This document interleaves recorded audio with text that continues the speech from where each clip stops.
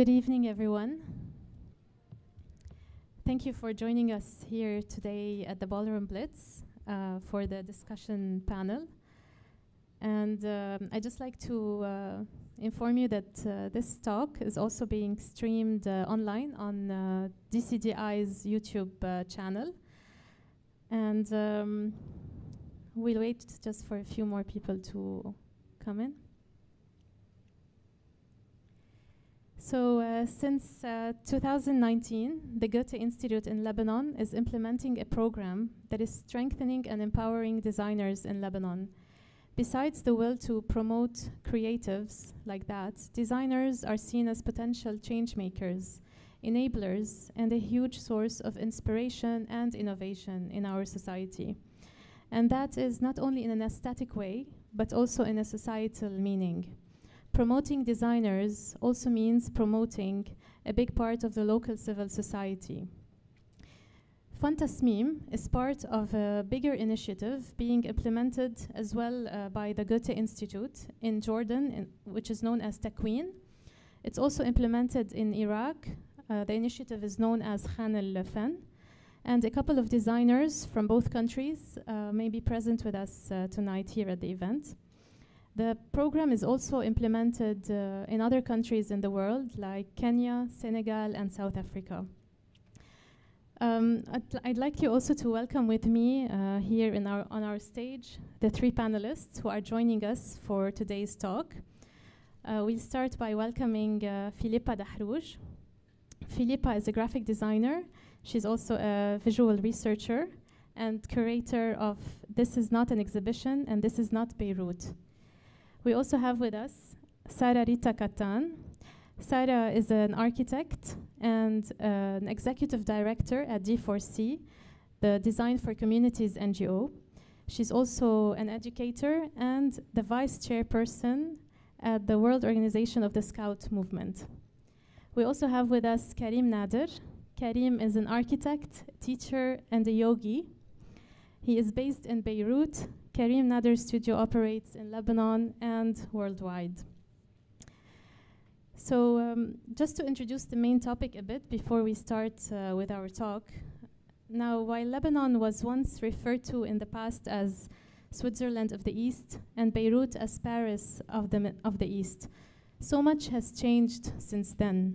Lebanon has always been influenced by other cultures through trade connections in the Mediterranean and by other countries that have colonized us. We evolved as a country that is strongly dependent on global and regional politics due to our strategic geographical position on the world map.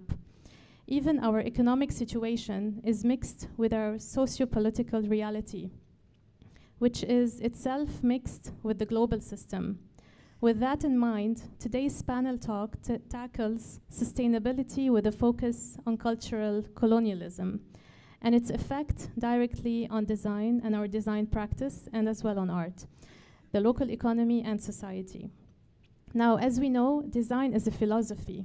It's a practicality and a human right or need. It is used to shape one's own tools and environment.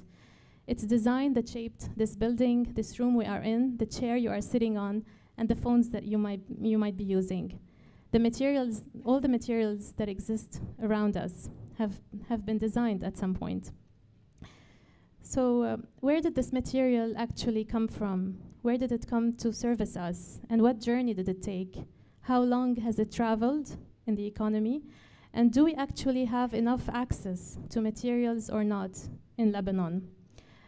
And where is Lebanon when it comes to the circular economy? Where are we situated at? Until we circle back to the origin of this issue at hand, the design processes, products that we use, and their sustainability will reflect our ex-colonial policies. So today's talk will be divided into 4 sections. We will start first by defining what sustainability actually is for all of us. Then we will define cultural colonialism, and we'll also we'll look at sustainability versus political power and the challenges and tools that we have currently. I'd like to also mention, before we start, that you can, using your mobile phones right now, if you wish, whether now or later during the talk, you can access the Slido website. You have the details written on the wall here. So the website is called Slido, SLIDO.com. And when you access it, you just enter the number that is written. It's 555-15944. And this is also an invitation for the audience that is watching us on the live stream. Basically, we'll be asking you a few questions during the talk, and you can give us your opinion through this website. So you just enter the website, enter the code, and you can directly follow the question and pick the answer that best suits you. As a start, we will try to define sustainability and what it means to us. So I'd like to ask the panel members here today if you wish to explain what the term sustainability is and what it means to someone. In a few words, how would you define it?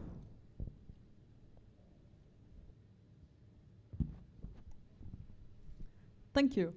Hello, everyone. It's really a great pleasure to be here and to be able to discuss sustainability, cultural colonialism, and design. So sustainability, when we think about sustainability, one of the main definitions that comes across is really how to meet the requirements of the current generation and not compromise the needs of the future generations at the same time. And usually when we think of sustainability, we limit it a bit to environmental sustainability, which is a pity. Because when we look at sustainability, we need to look at the economic aspect, the social aspect, and the environmental aspect at the same time. We cannot meet the future needs, the needs of the future generations if we look at one aspect at a time. So that's why sustainability, for me, needs to be a triangle of those three elements, which is social, economic, and at the same time environment. And that's what can help us actually in defining what can we do as designers in the sustainable field. Good evening. Good evening, everyone. It's great to be here. Thank you for coming. I would like to also add to the sustainability definition the notion of need, whether something is needed to be done or not, as an initial question that one would ask when a project arises, and the notion of impact, of course, in terms of resources and in terms of the consequences of the use of resources. How much is left after the intervention has happened? How much does it take to run the intervention? What is its impact at different levels of the environment? I just want to add a few points which mostly build up on what Sara said and also Karim, in the sense where sustainability is not just material, but it also extends to things that could be a little more abstract, such as thoughts and practices. And also it's not particularly or exclusive to the work of designers. It's a social practice that encompasses the whole community and society, and it's a circular practice which not only involves these people but also triggers them to continue with this path. Yeah, thank you. Thank you for those who are joining our live poll on slido.com. So again, I just would like to remind you that you can enter the website slido.com and just add the number that's on the screen. It's 555-15944. And you can also give us your own definition of what sustainability may mean to you. Sara, I'd also like to ask you, in reality, how do you think architects can claim truly that they are tackling sustainable design in Lebanon? Sorry. Sure. So basically, I mean, if we look again at the three aspects and we understand each one of them, I mean, we can obviously tackle sustainability through different elements in our design. The first part being the environmental part. It's really important that we think of systems that can actually ensure the sustainability of the project in preserving the environment it is in. Also, there's a lot of practices and technologies that were invested in previous architecture, especially in vernacular architecture, that we can use and get inspired by to actually create products or create, whether it's a brick wall that or a wall, or if it's an earth duct that actually creates, or a wind catcher. There's a lot of technologies that we can use to make sure that we have a thermal and comfortable area for people to live in, which will affect eventually the well-being of people.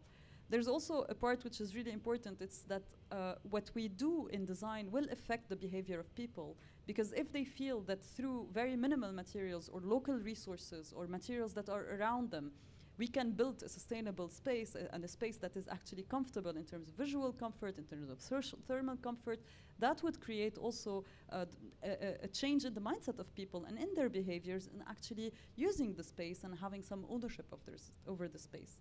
Now, if we think again on the economic level, as Karim mentioned, I mean, the life cycle of the project, the operation of the project is really important. And then that goes since the start of the conception of the project till the end, till when we actually demolish the project or it's not there anymore. Because what happens to structures after they stay and we can't actually use them anymore? Do we reuse them? I mean, obviously in the world there's a lot of adaptive reuse now. So that's a very trendy topic, but at the same time it's very useful and it's a need. And that's why people are actually looking at those structures. And the last point is social sustainability. When we look at social sustainability and well-being of human beings, which is also coming up a lot here in the Slido, we can see that what we do will affect communities. And to make it for communities, we need to understand what they need and how we can actually respond to their needs. So our design needs to be relevant for them since the start till the end. And it needs to be also tailored to their own needs. And I can, for example, give an example of a project that we did after the Beirut blast, for example, which is called Crossing Together. We went there and we wanted to create a community center with partners to actually create a space that opens up to people. And the idea was to create, I mean, with our partners, was just to create a space to actually serve people food, because they needed food at that point.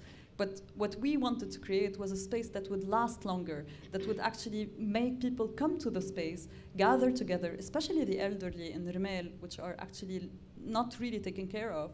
And when they sit together, when they play together some board games, when they talk to each other, drink some coffee, then eventually they will bond together and they will make the space their own, and they will get the support without begging for support, without feeling that they're not dignified when they get the support.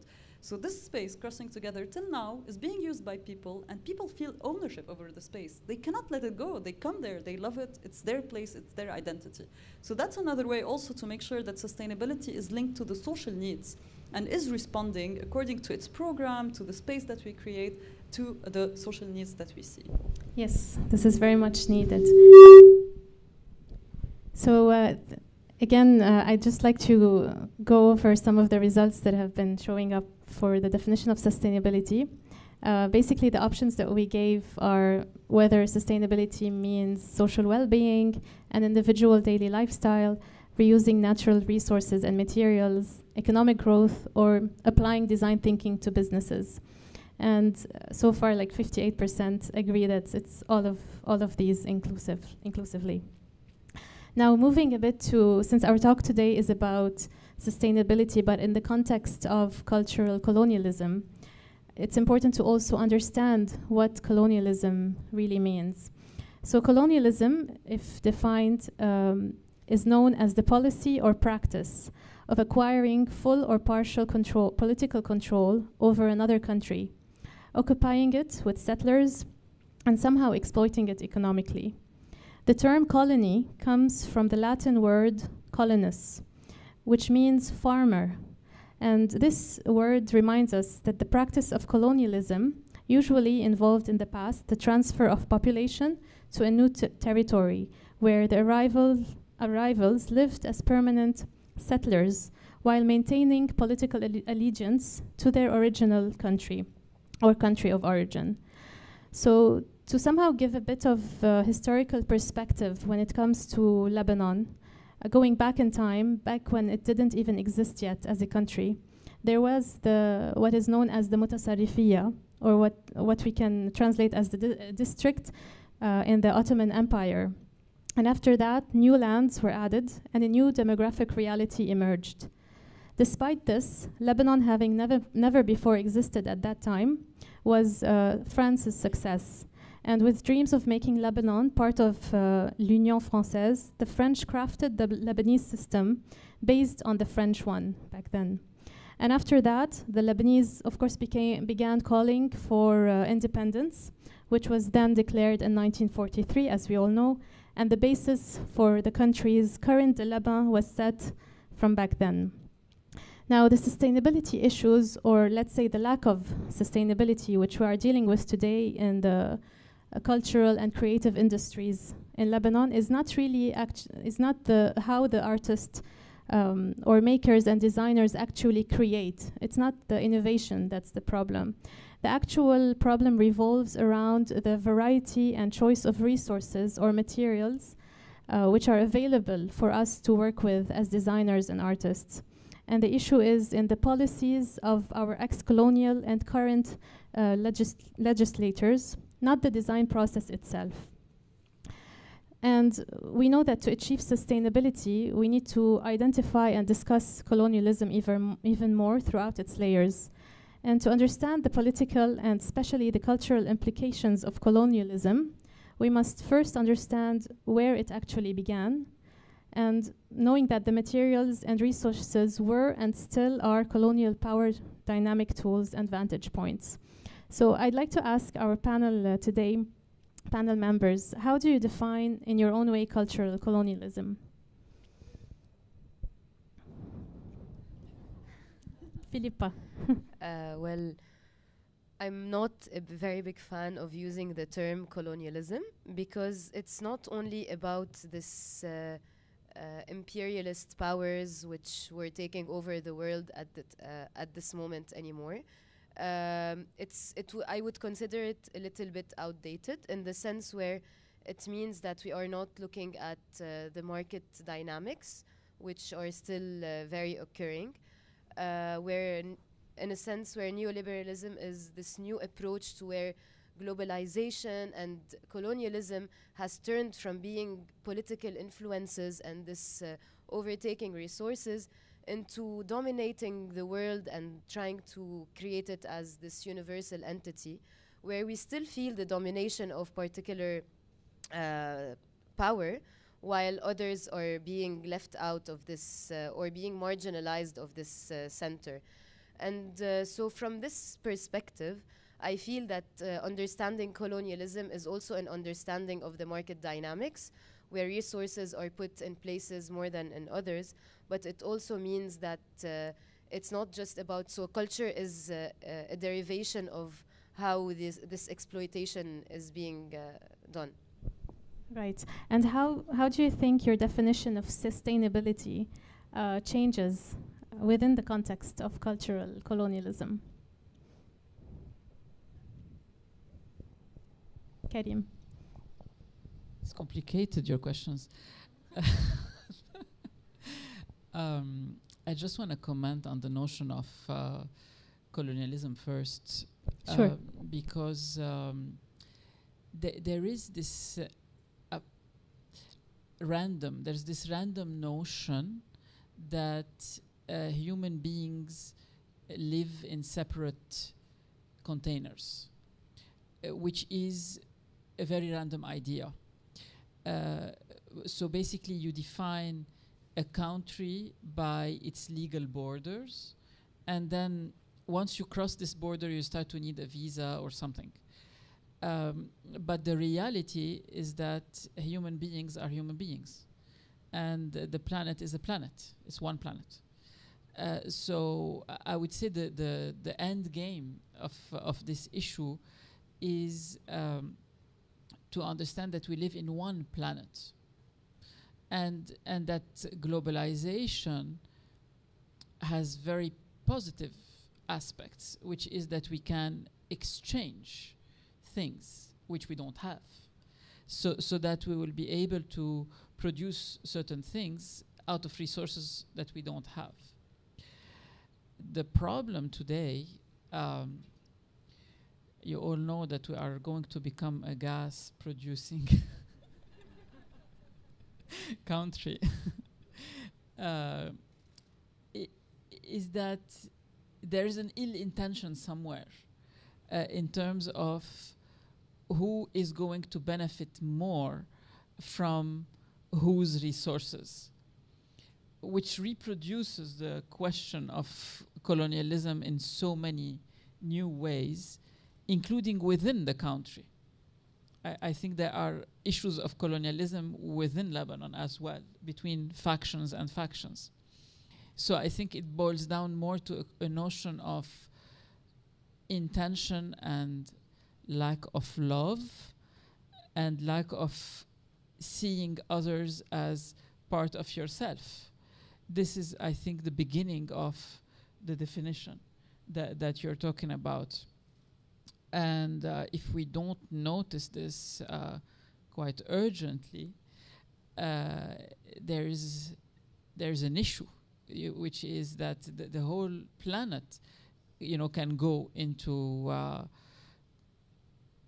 apocalyptic scenarios of non-sustainability. So we have to notice very quickly how we are producing conflict out of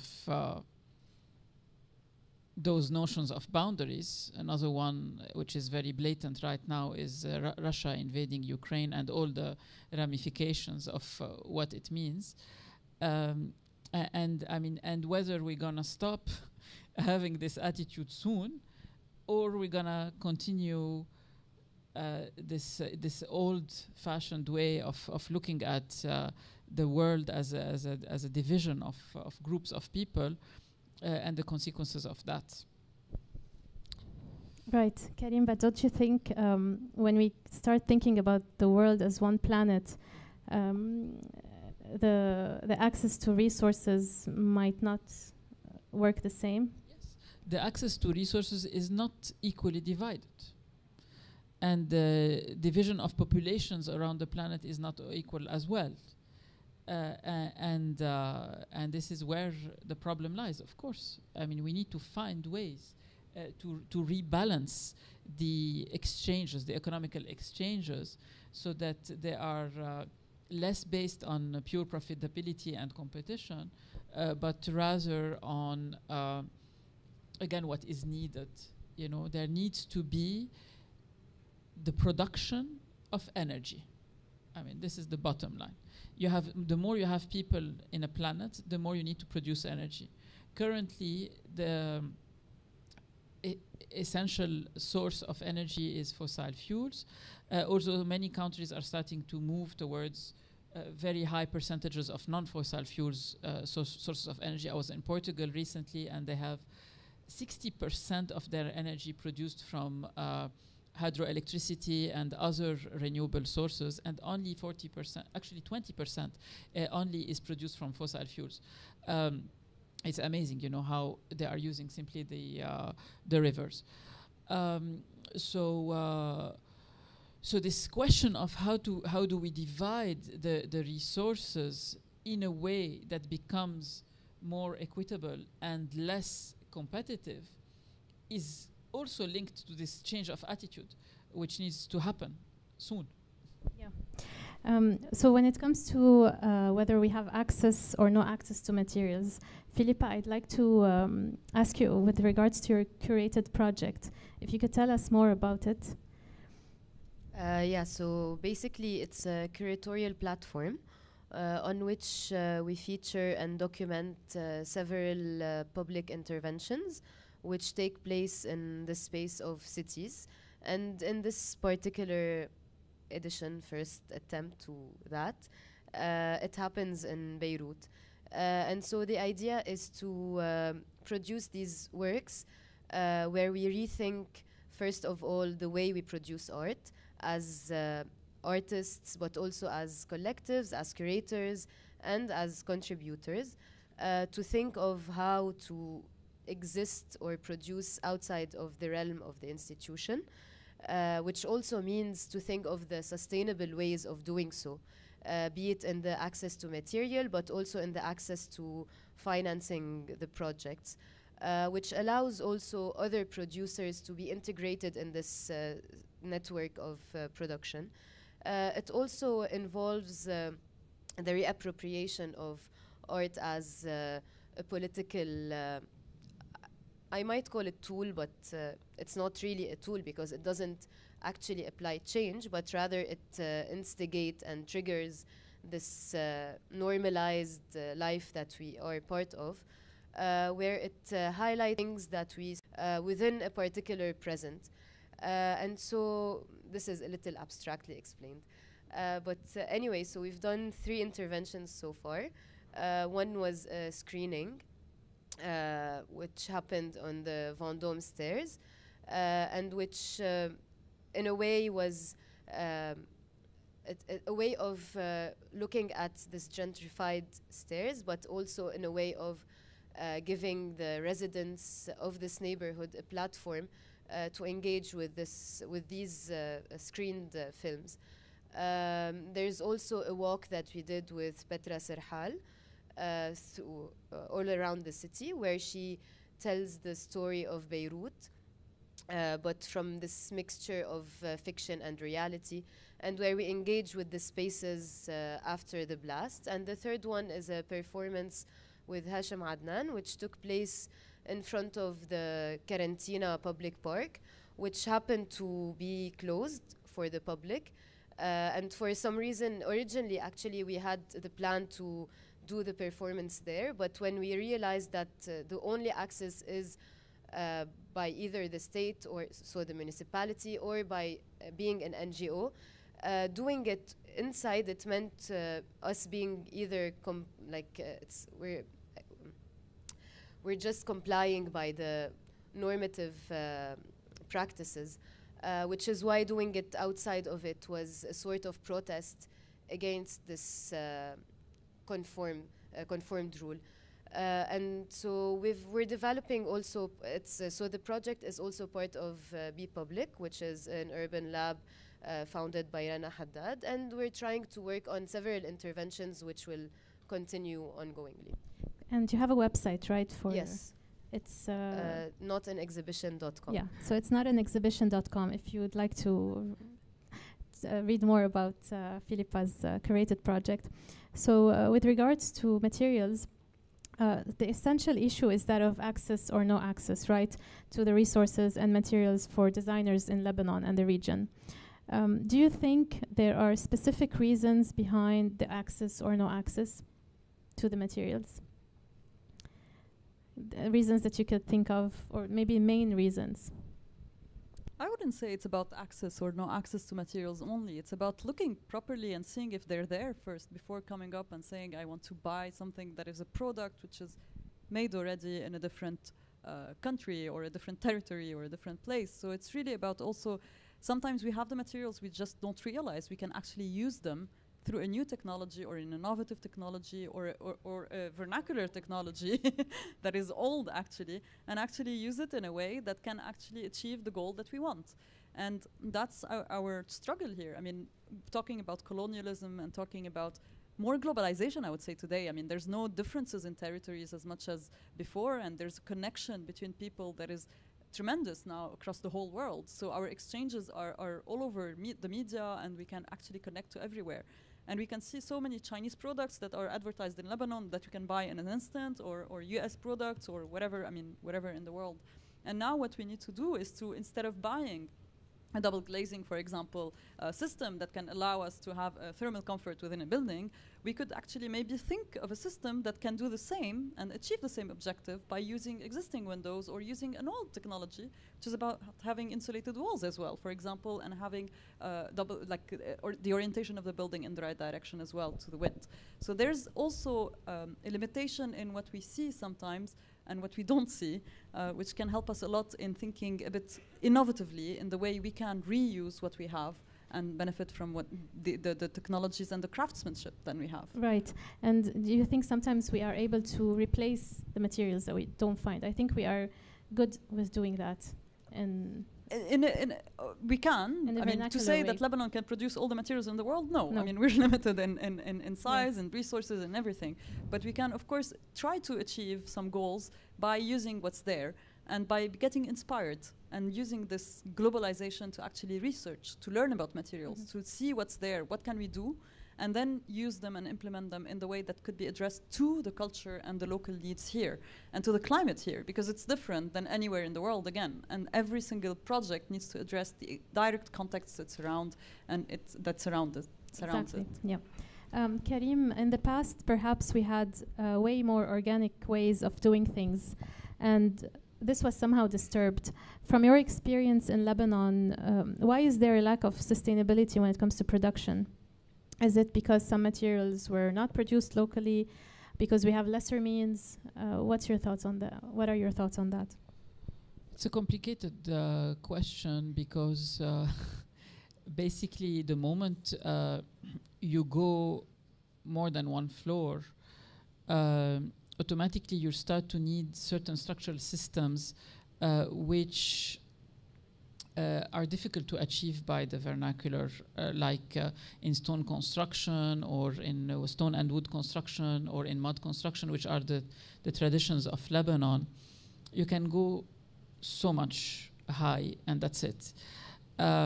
So you need automatically something that has strong tensile qualities such as metal or the combination of metal inside concrete, which is the most common way of building in Lebanon.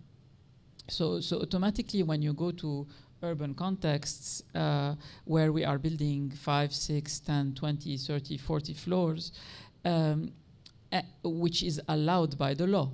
So I mean, I'm saying that people are following the law. If the law doesn't allow this, then it would be a different ballgame.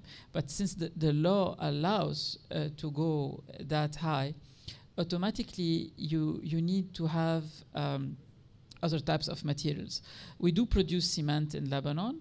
As you know, the production of cement is polluting, but it's local. The steel that you put inside the concrete, you have to import it.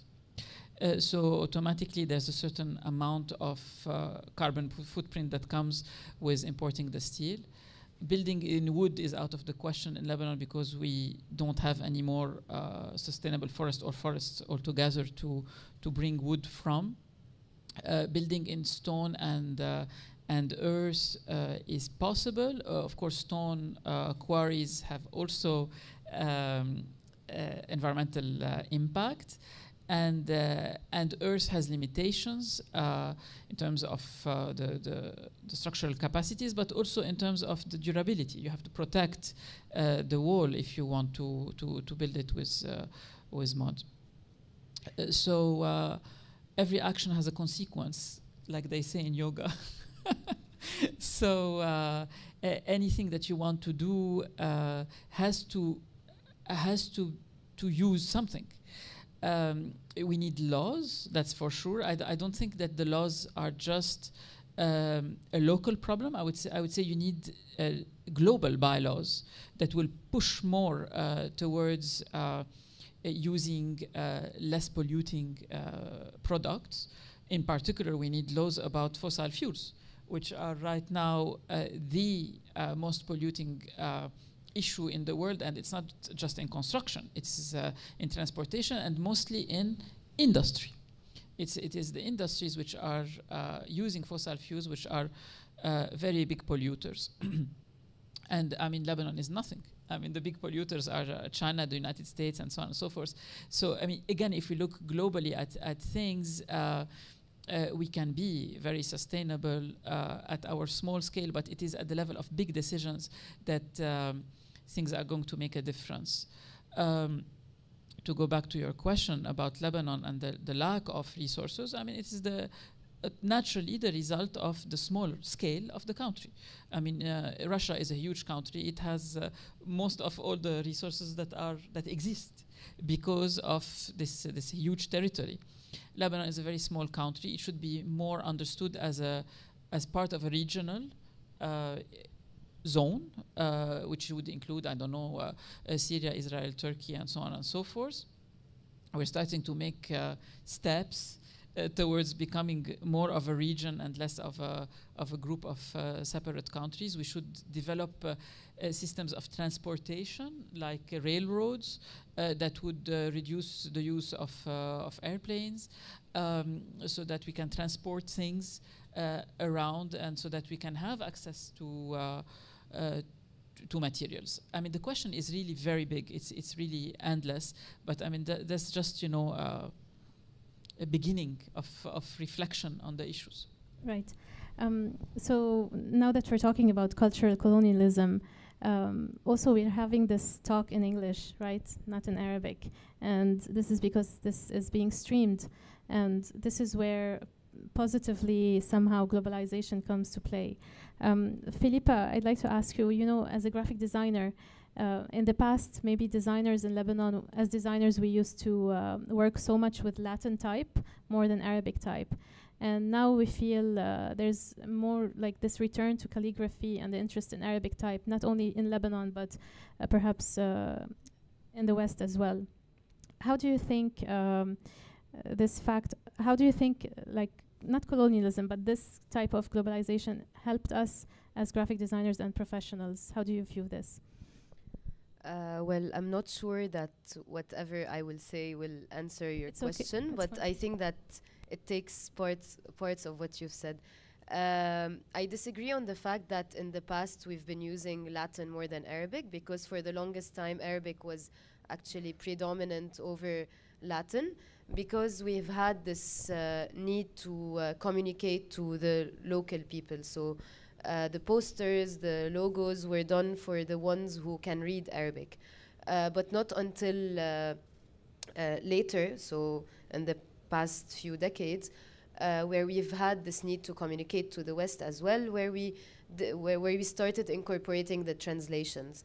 I'm not trying to create a historical timeline here, but there is also this return of the Arabic language at the moment, which is a little predominant, not only in Lebanon, but also in the region, where Arabic is used a little more as an aesthetic and as a visual component rather than content-based. And so it goes back to the idea where when we speak of culture, we're not only speaking of how we produce visuals, but visuals are very much connected to the production of knowledge, but also the production of content. And so when we produce in Arabic, we're also producing knowledge and content, which is why the interest is, when we do so, we are producing books in Arabic, which do connect with the actual culture of the region. Sara, would you like to add something about this, knowing that you also come from a visual design background?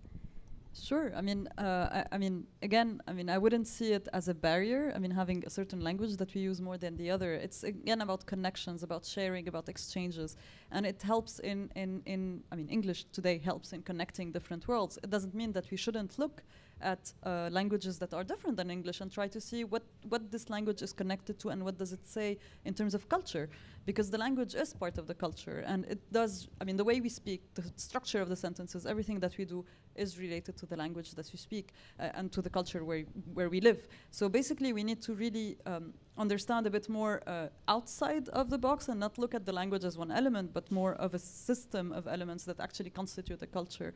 And it's the same, when we look at materials, it's the same when we look at people, it's the same when we look at the traditions, how they actually work and behave and live. And that's what affects a lot architecture, for example, because looking at people and looking how they actually live and what they do in their day and how they actually prefer to go from one place to the other, what's their preferred places where they position themselves, where they stay, where they live, where they sleep. All this is also related to what we design. We design for people. We design for people and with people to understand exactly their needs and to tailor the design to what is important for them. And people in Lebanon or maybe in the north would not be maybe living and behaving the same way as people in Beirut or in people in the Bekaa and rural areas, and non-rural areas and urban areas are very different from each other in that. So that's why we need to, again, look at maybe the general vision for understanding a bit the larger scope, but also go in the details and really design and look at what can affect the person and how we can actually design in a human-centered manner for people. Right. Karim. Yeah, I would like to elaborate on this point. We definitely live in a globalized situation. In particular, in Lebanon, we are sort of a hybrid, which is the result of this crossroads geographical situation in which we live. I mean, I was educated in French in the lycée. I was then educated in the American University of Beirut in English. Then I went to the United States. When I went to the United States, I felt suddenly very Lebanese, which I hadn't felt well